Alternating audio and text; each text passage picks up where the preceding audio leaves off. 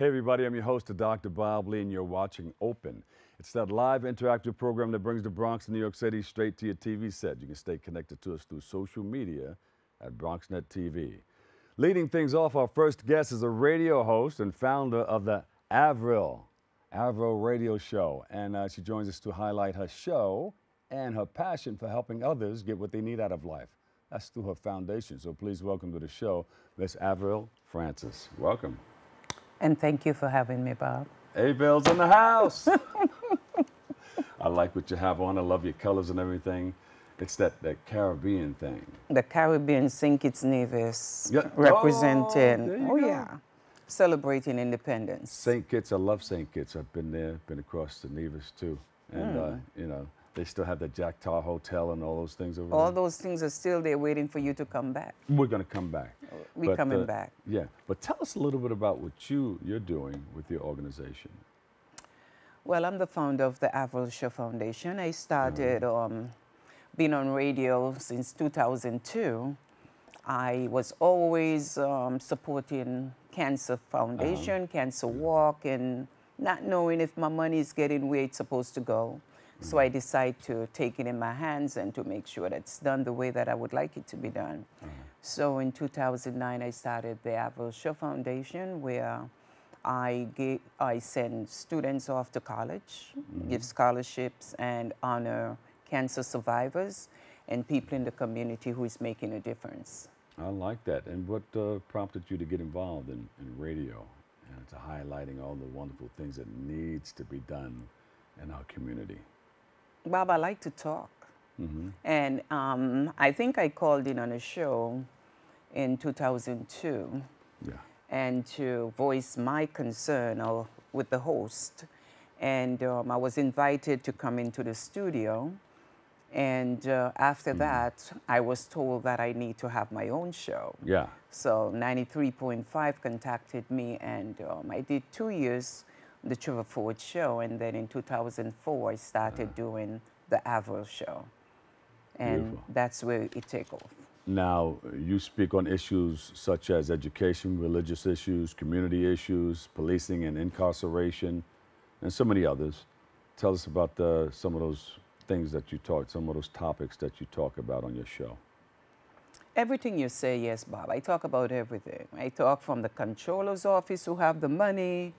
I talk about the mayor, elected officials, anything that has to help the people and to bring awareness. So there's nothing I don't talk about. I think when I first started to talk about LGBT, people say, you're crazy, you can't go there. I said, I'm going there because it's not what you talk about, it's how you talk about it. And we have to highlight everybody. So that's what my show is all about. I discuss issues that affect in the community, and so there is nothing that I won't talk about. Are you still doing the radio show today? Yeah, I'm still doing it, but I do it more on a podcast level because I realize that's where everyone is. So you have to go where the people are. And so folks like tonight, they tune in, they want to know what is she coming with. So I'm still doing the Monday night community talk. The Avril Show. The Avril Show. All right. So what do you have coming up? Well, tonight definitely I got to touch on the mayor and What you gonna talk about? I got to talk about what's going on. It's too much chaos. Yeah. So somebody got to bring awareness. And what I realize is that in media, there is a place for everyone. The Avril Show, you'll be at BLS. Somebody listens to no other than BLS, so Kiss FM or something else. But the fact of the matter is I have a following. Yeah. And after the pandemic came and I realized that's where everyone was, I decided to stay there because the people, they literally, if I'm not there, what happened to the show? They just want to hear what I have to talk about because I'm always touching on something that the people needs to know about. Are you connected with a lot of the elected officials? Oh, very connected. Too connected. That when it's something with politics, everybody come after me. They say, oh, your politician or your senator. It's always my senator or my councilman, or it's always something with politics. They come after me. So you can let them know that, you know, they got to make sure they do the right thing because they're going to come after you. They're going to come after me. So I have to touch on the mayor because I got involved with the mayor's office. Yeah. And I was placed on one of his committees that's to target the Caribbean, West Indian community. So when you hear things that's happening, you got to get involved. You need to know. Yeah. And you have a big prayer breakfast coming up. Talk about that. Well, I have a prayer breakfast on October 26th. I don't know how God put that in my spirit that our people need praying for. Yeah. So we have the evangelist Bridget Blucher, well-known. Anytime she hit New York, it's a sold-out event. Oh. So she's coming in from Florida, and I have Shelly Fan. She's a great speaker, and I think the people need her because we have a cry, mental illness, depression. We're going through so much, so we need praying for. So our elected officials will be prayed for that morning. Beautiful. Yeah, so it's really a prayer breakfast and a movement that I feel that our community needs, and they don't have it. There's a lot of the people that are going to be there. Oh. Let's post that up one more time, guys. I got one coming up. There you go. Speak to it. There it is. Some of the people that are going to be there. Some of the other people. Okay, yes, we have Shelly Fan. She's coming out of Florida. Pastor Judith Esdale, who's right here in the Bronx, a powerful pastor. And we have Simone Jones, who's going to be my moderator. She's from Councilman Kevin C. Riley's office. And as I said, you can't go wrong when you have evangelist Bridget Blucher in the house. Abina, she's a local artist, but she's also great. So that morning, we're coming to tear the Bronx down. You're coming. We're coming to release stress and depression and mental illness, all that going to be in the room. So, Bob, feel free to come because all of us need prayer. Yes, yes. And where's it going to be? At Eastwood Manor in the Bronx. Eastwood Manor in the Bronx. On what date again? October 26th at 9 a.m. And the room's going to be lit. It's going to be lit, Bob. So you need to pass through and make sure that you get some of that anointing. Yeah, yeah. That's good. You just sound like you got a little, you know, pastoring in you. I have it in me, Bob. I think, you know, I may need your daughter to teach me to sing now, but I got something in me. We may bring Sheena Lee down. I'll tell her about it. I'll give her this flyer. Right? Yes, that's right. Yes. You got it. Okay. What's happening after this? You have anything else happening? Because I know you guys are trying to set up a trip to St. Nevis, to St. Kitts. Well, Bob, yes, I have to get you back down to St. Kitts and over to Nevis, because, you know, Nevis is just a boat away from St. Kitts. That's so, right.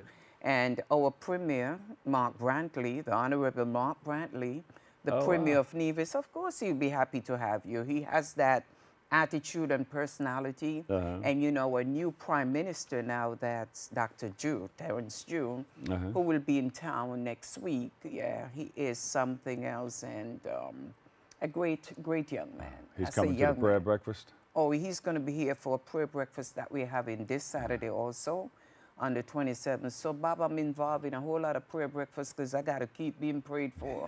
That's right. I know that's right. Where can we reach you? Give me some social media or website. You can find me on the avrilshow.com, or my foundation is www.theavrilshowfoundation.org, or on social media, The Avril Show, or me, Avril Francis. Yeah. Before we go, tell me a little bit more about your foundation, because I know you're working with cancer patients, right? Yes. Well, as I said, I honor cancer survivors, people who have beaten the odds and still here. And over the years, it has been a tough road because I've honored 2 cancer survivors. We had one that passed on Thanksgiving Day. Wow. So it was very emotional this year. So every year, it's the first weekend in June, the first Friday. Yeah. Every year that I have this foundation event. And the elected officials, they really come out and support me. They become family to the foundation. Yeah. And during that time, I honor students who is going off to college with a scholarship. So I always look for people to get involved because my goal is to help support young people in education, you know, but it's a struggle because the money that I get it through selling tickets. So I haven't found a big sponsor like you yet, You need Bob. a big sponsor. Yeah, like yourself, who can come in and just give me some money to say, hey, we're here to help you. And so the foundation, and then in October, I support causes. Whatever money is left over, I support the cancer walk, you know, in October. Beautiful. I'm going to give you a camera, and I want you to reach out to the people in our audience. You can have this camera right here and just from your heart come out and ask for the money that you need. Well, Bob, I'm reaching out on behalf of Avril Francis and Bob Lee. I'm pledging to you to support the Avril Show Cancer Foundation. This foundation started in 2009. It's a struggle to raise funds to do what I want to do with education, to empower our youths in our community, and to always be a proud sponsor of the Cancer Walk and other organization in the community who is making stride for cancer. There's 1 million cancer now over the years have developed, and my goal is to help to support research and to make a difference. So please support me. I'm here, and my information is out there, the AvrilShowFoundation.org. And you're helping children also. Oh, yes. Yes, we're also, you know, the Girl Scout. I'm behind the Girl Scouts. I want to help these You're doing youth. a whole lot. Good. You just let it out right now. You got about a minute. 1 more minute. And I also the NYPD Explorers. Explorers, yes. Yes, so I do pull kids out of the NYPD Explorers who is going off to college and try to support the 4-7, the 4-9, and I want to go beyond. Oh, you work with the police department too. Oh, the 4-7 and 4-9. Oh yes, I'm also the treasurer on the 4-7 precinct council. We don't say the 47th precinct. That we say it out in the community, but the 4-9. I mean, that's the inside. Those are inside words. Oh, okay, all right. Thank you so much for the correction, Bob. No, it's not a correction. It's just what you use because you're in there. Oh, okay, yes. Yes, and I get supporters like Montefiore, one of my biggest supporters, Best Deal Car Service. These are the There's people your that electeds do it. right there. Oh, you got me there. Oh, yes. Councilman Kevin C. Riley, Senator Jamal Bailey, my Bronx District Attorney, our board president, they support me year after year. There you go. Give us that website again. www.theAvrilShowFoundation.org. There you go. And everybody in the audience is giving you a big round of applause, and they're considering what you just asked them for. The Avril Show and the Avril Show Cancer Foundation, thank you for all you do. Thank you so much, Bob Lee. Thank you for having me. All right. And we'll talk about St. Kitts and Nevis, too. We definitely have to. Happy Independence, St. Kitts and Nevis. There you go. All right, we'll take a quick break right here. I've got more open. It's all coming your way next.